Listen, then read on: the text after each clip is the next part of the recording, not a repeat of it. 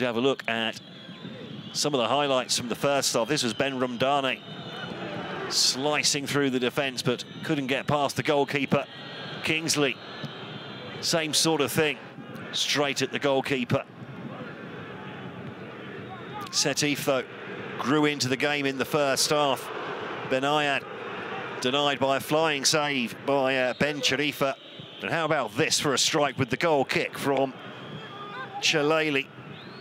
And then the follow-up as well, well stopped from El Fadar. Another sprawling save from Ben Cherifa from a Jabu. Flicked header at the near post from another corner. A bit of an Achilles heel for Esperance all night, those set pieces. Benayad poked wide. The game started to open up. Bugrin couldn't quite set that one up for substitute Ben Hamouda, who was involved here. A little bump.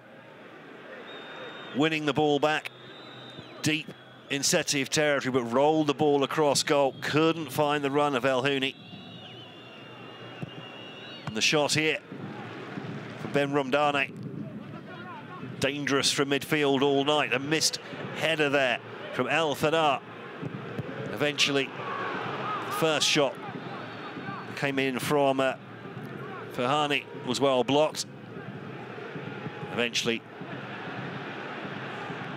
another one from Karawi, screwed well wide.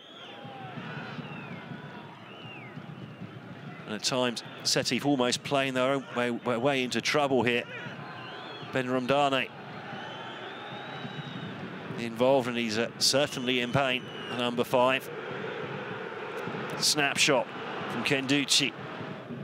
Went across goal as well. Right near the death there.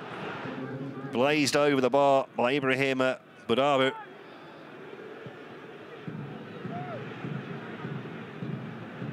Just as we went into the final moments, claims for a penalty from the Setif players.